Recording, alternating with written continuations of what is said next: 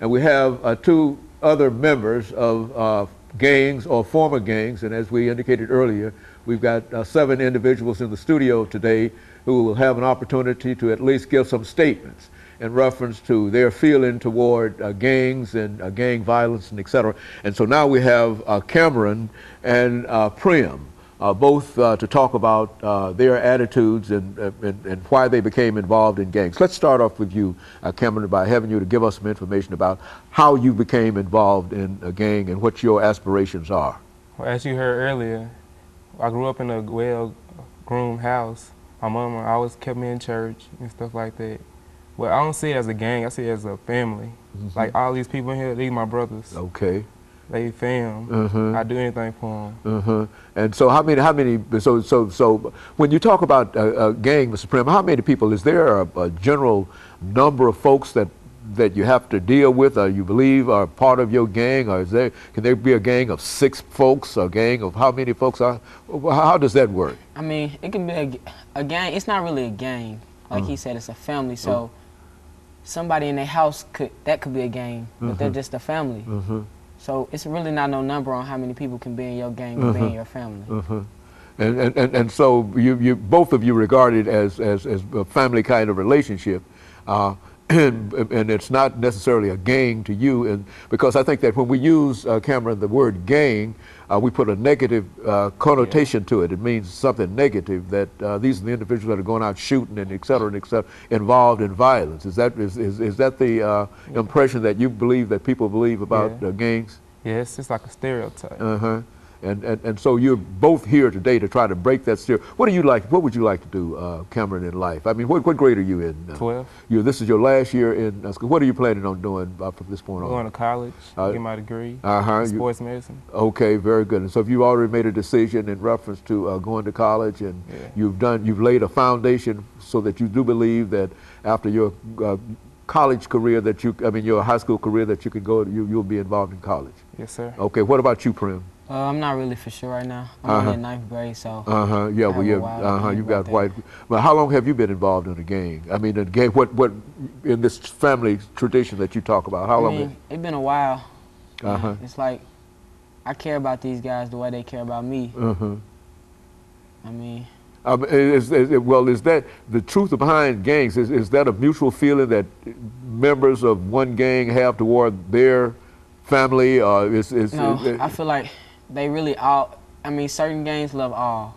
It don't matter who you are. White, black, Mexican. I love them all. Okay.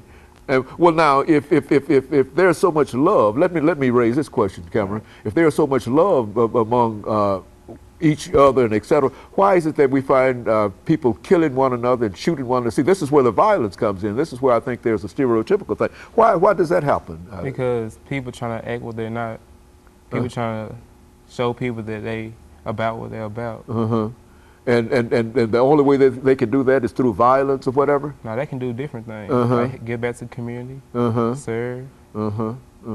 And so what we're saying, both of you are saying, is that you want to renounce violence. You don't want to be involved in violence. Is that, and you want to become involved in some kind of productive activity that will take you to college and at least take you all through high school. Is that what we're saying?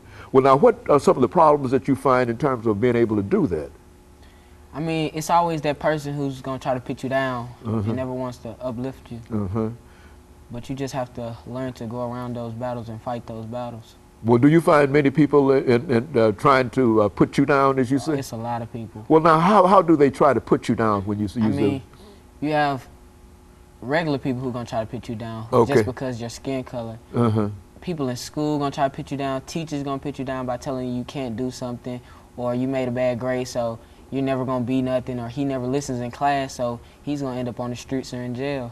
And so they already predict a negative outcome for you by the very well. Now, do they do that because of your appearance, or why do they do that? Why do they do that in school? What if you believe that is what they do? Why do they do that? Because people hating on other people. People think they're better than everybody else. And it's more like popularity. Okay, and a school situation, you believe that to be so? And is that the attitude and the feeling that many people of your family gang kind of situation feel that somehow you're being discriminated against by Yes, sir. Everybody? And well, what do you trace the major source of this discrimination? I mean, it's a gang, but you have people out here doing stuff to lead people to think what they think of it. If somebody goes out here and kills somebody and they're in a gang, people gonna be like, oh, every kid in the gang gonna kill somebody. So that's what leads them up to it. But you have to admit, Cameron, that there's a lot of violence, a lot of shooting, and a lot of killing in public. Public kind of situations. Well, now, what else are people supposed to say when a young man get a pistol or whatever and start shooting other folks? How are we supposed to react to that? I mean, it's like what I said earlier. People trying to just stand up. So what they're about, it's like people, they trying to make their name known around town. Like, you don't want to mess with him. Oh, is that some kind of situation you think that is prevalent here in Nashville, that people will actually take a weapon and go around and try to, quote, make a reputation in the real sense? Is that it? Yes, sir. Well, is that prevalent among gangs? Do you find that among gangs? Yes, sir. It might not be among your gang, but is that, well now, how do you deal with that? What do you say about that? Ain't no point in trying to do all that, because ain't in our vocabulary. We can do anything we want to. We put our mind to it. And so they don't have to try to build up a reputation by carrying a weapon. And well, how do you get that message across? Both of you are members of these gang families, as you indicate. How do you get the message across to other members of the gang that that's not the way to do it? You could go around by helping your community, helping kids, going to school, speaking to the youth. All those different things can make a name for yourself rather than going out here and killing people. Well, have you have both of you tried to demonstrate that or talked about that? Yes, sir. Every day we try. We try showing people the right way to do things. Yeah, we build our knowledge every day. And so in a real sense, over this last 35 seconds, the two of you are telling us that you work hard within your own gang family in order to try to improve each other and to dismiss this idea of violence and et cetera. Is that, could we say that would be the truth in reference to the two of your associations? Yes, sir. And that both of you have high aspirations, that the only thing that needs to happen now is for society to give you the kind of opportunity that you think that you ought to have. Is that what both of you are saying? Yes, sir. Well, very good. And of course, let me thank the two of you for coming by, and let me encourage you to tune in again next for another edition of this particular show.